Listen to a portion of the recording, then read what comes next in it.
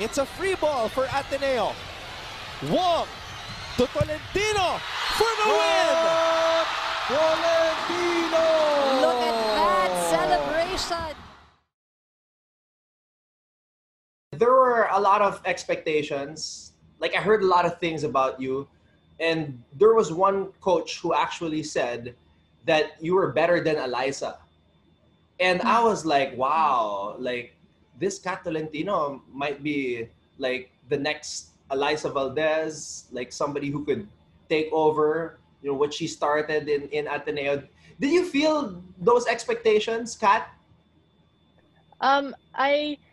Going into Ateneo, I knew about Atelay and just the history of Ateneo and how the Cinderella story and everything. And having that expectation was pressuring for me, but I think I didn't even mind it because I was more concerned about my knee and my body, and I wasn't even playing for this, playing to be the best on the court, to be the next Alyssa Valdez, because at the time I was still focusing on just being able to play safely and being comfortable with the team. So I didn't let that get to me as much.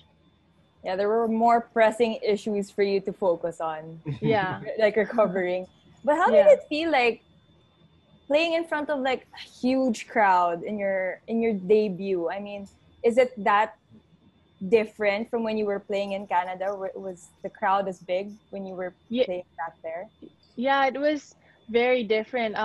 When I played my first game, it was against UST, and I remember it was in Araneta, and we have lunch as a team before, and I remember feeling like I wanted to throw up, and like I kept going to the bathroom, and everyone else was like, oh, they were just having fun, like just talking, but me, I was like, oh, I'm so nervous, like why is nobody else like freaking out? This is the first game. And even the day before, I was like telling my friends like, oh, I don't know why I'm so nervous. It's like I didn't play volleyball for a while, but it's also the crowd. I mean, I've never played in a crowd that big before. At most here maybe like 100 people, or like, and those are all your family and your friends, and it's not like stadiums full, and there's not drums, and so I was definitely saying that I was nervous is probably an understatement for my first game.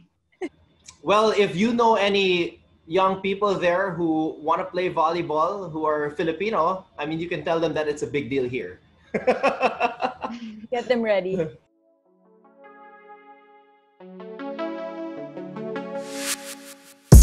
Thank you for watching Volleyball DNA. Make sure you hit the subscribe button to get notified for future episodes and interview highlights. And while you're at it, head over to our Facebook page by clicking on the link in the description.